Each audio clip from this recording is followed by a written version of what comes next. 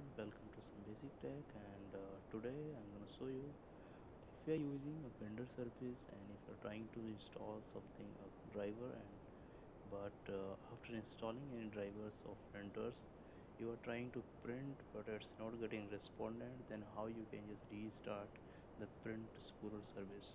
So on that situation, first of all, just press window R button, and here you need to enter services.msc, and after entering just click anywhere and press P button.